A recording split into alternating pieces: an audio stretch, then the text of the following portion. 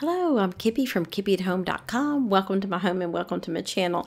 Today we're going to be constructing this really pretty rustic farmhouse wreath. We're going to be using burlap and lace for a pretty bow and some pillow ticking, which is very vintage looking with a little bit of vintage looking cotton lace for bows on there.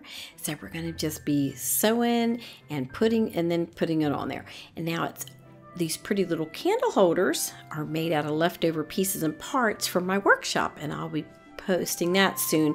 So make sure you subscribe so you don't miss that. And the pretty little wreath is hung on my blanket ladder, and I will be putting a link to my blog post for that very soon, so you don't want to miss out. All right, let's get started. All right, the first thing we're going to do is we're going to cut out, using our paper scissors preferably, our little template pattern, and you can grab that download from below. I folded mine in half and I found the center because I'm using a stripe, and I wanted to center my pattern on the stripe. You might choose to do it diagonally or something, but I decided I would use the stripe as my pattern. I pinned my little heart template on there, and I'm going to show you how to pin through there, and then I'm going to bury the sharp point of the pin down into the fabric. I have cut myself so many times sewing and cutting and everything. There we go. Put right in there. Just wanted to jump back on here and give y'all a few tips. Now, you can turn this any way you want, but this is the easiest way to cut into a little point like this, is to just bring those scissors right like that and go one way and then the other. But to try to start in that center and then come out of that heart is almost impossible. So that makes a very clean point. I am just leaving my little hearts pinned to the fabric that I just cut out, the little heart I just cut out, and I am just going to once again line it up in that blue stripe in the center, and I'm going to pin this down, still holding on to the other thing that's below it, and going to try to make it into a square. It doesn't have to be perfect, and I'm just kind of eyeballing it using the stripe as kind of a guide.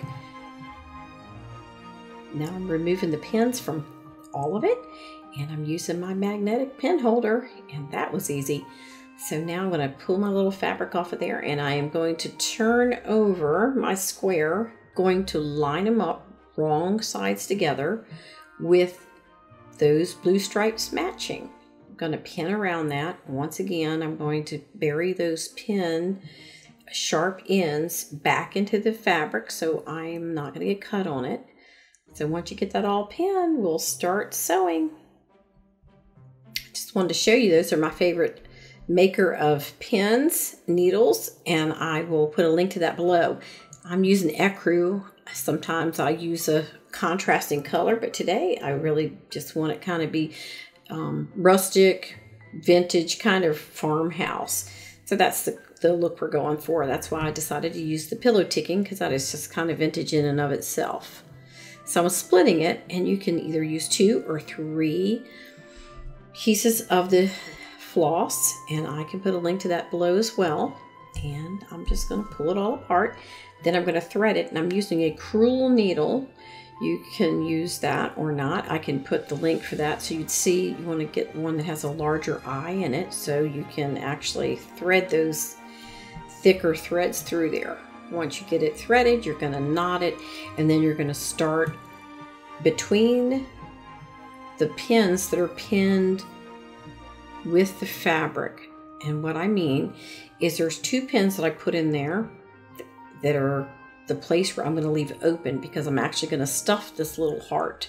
So I'm going to start through the back, so I'll have my little knot on the back, and right at that pin that's perpendicular to the edge is the one that is going to be one that's holding the spot where I'm actually going to stuff from. So I'm going to go just a running stitch in and out the whole way around until I meet the other perpendicular pin that is holding the spot where I'm actually going to stuff. I'm just going to leave my needle threaded. I'm pulling it through to the back, and I'm just going to put it in the fabric just to hold it.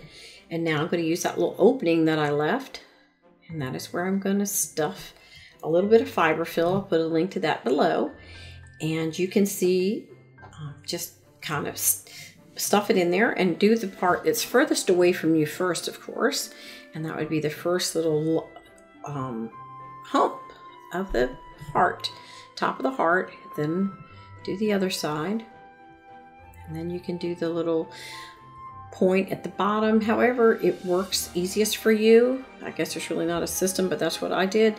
And you can kind of move it around and see how much you want it in there.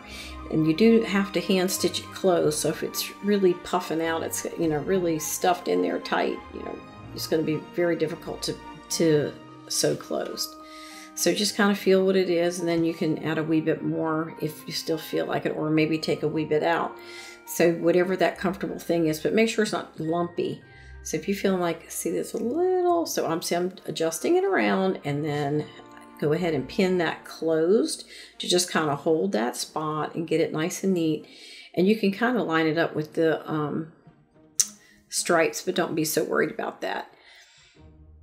Once you get it pinned, you'll be ready to grab that needle again, and then start right back doing the running stitch until you come to where it's going to be closed, and then you're going to pull it through to the back and knot it off and cut it. Once we snip off that stitching, we are going to cut away the extra fabric that formed that rectangle, and we're going to just have a pretty little heart with no extra fabric. To make this cute little vintage style heart a little more farmhouse fun, I'm going to add kind of an ecru piece of cotton lace, and I'm just going to kind of put a knot there. I'm going to use my hot glue gun, and I'm just going to hot glue it right on there.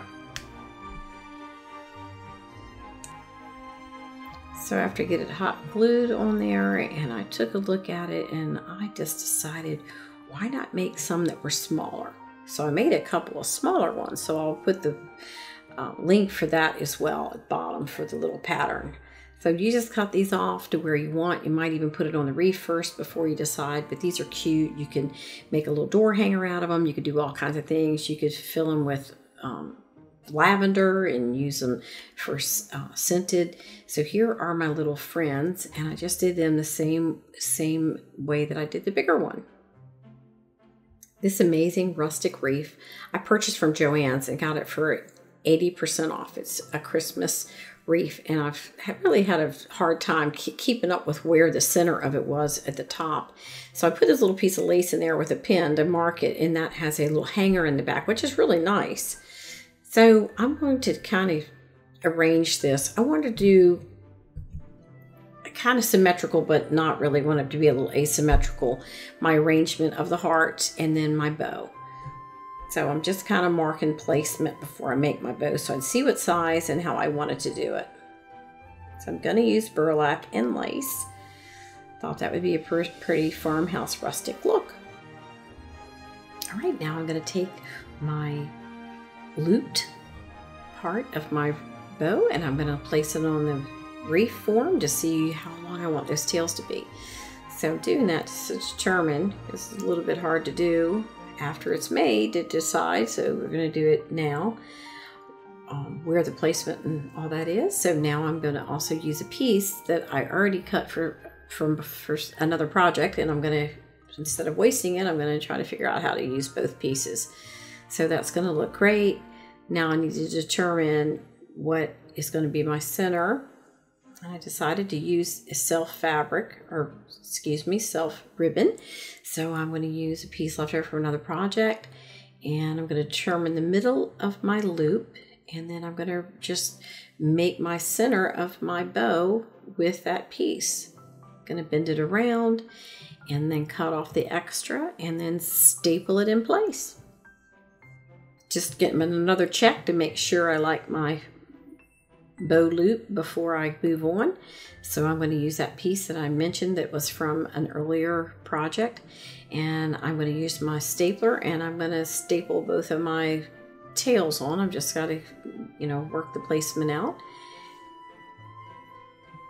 Now I'm going to use my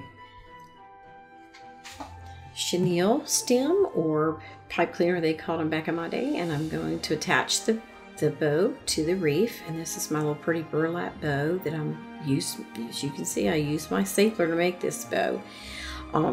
So it all staples together. It's my favorite part of this kind of bow. Easy peasy. So you definitely want to have a stapler on hand for this. So there I am trying to determine that center again. And once I get it on there, I'll get it all fluffed up. And as you can see, the hearts are just still, they're just pinned on there. I will hot glue them on in a moment. So they'll be so pretty and finished in just a few minutes. It's easy wreath to make. Oh, look at that. It's almost finished. I'm in love with it already. I can't wait to see it hung. So just a few minutes, I'll have it hung up for you guys, and you can check out how pretty it turned out. I'm so glad you stopped by my channel tonight and decided to pay us a visit. I hope you'll come back and you'll give us a thumbs up. And please visit my blog. It's kippyathome.com, and I have patterns on there and all kinds of extra goodies on there about decorating and doing home decor. And you're going to love my blanket ladder, and I'm going to have that wreath hung on there in just a few minutes, and you can see it. I'm also going to be doing a post about how to make it and have all the templates and patterns and everything there that you want and need. All right, have a great week, and I will see you very soon.